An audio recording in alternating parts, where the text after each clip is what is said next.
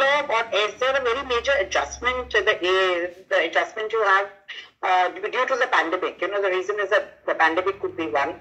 Also, has the leasing market changed in the last 1 year? Yeah, Dave, do you want to do the first one and I'll take the second one? Sure. The first one is with respect to what I understood was with respect to the current aviation crisis, how that has impacted our long-term forecast. And if you were to look back at our previous year's forecast, you would absolutely see a difference in our long-term forecast. However, I think that the market is going to recover swiftly.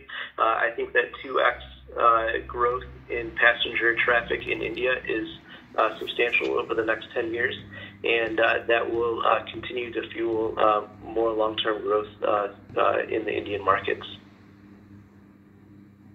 I just wanted to understand whether the unfilled orders and the backlogs are same or adjustments are very heavy at the moment.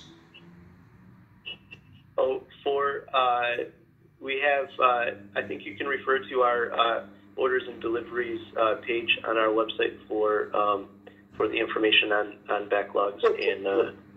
Fine, it's there. Yeah. So we're always engaged in with customers about their needs in terms of the timing of deliveries, right? And that always has some impact on the backlog. The current time is no different, and that information. In terms of the orders and deliveries, the Shweta and the comms team can get you, as David noted.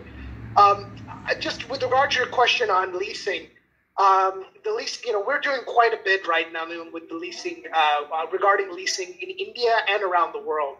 Boeing Capital Corporation served the lessor community with advisory services and other services, and has been doing so for almost 54 years, longer than anyone else in the OEM environment.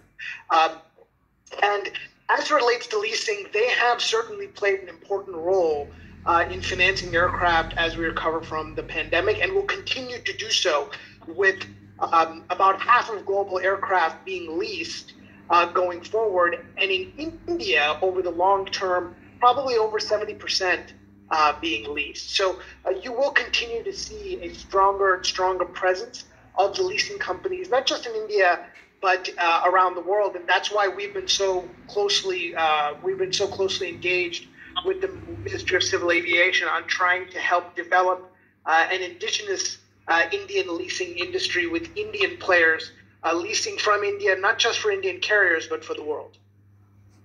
Okay. Thank you so much, Salil. Thanks, David.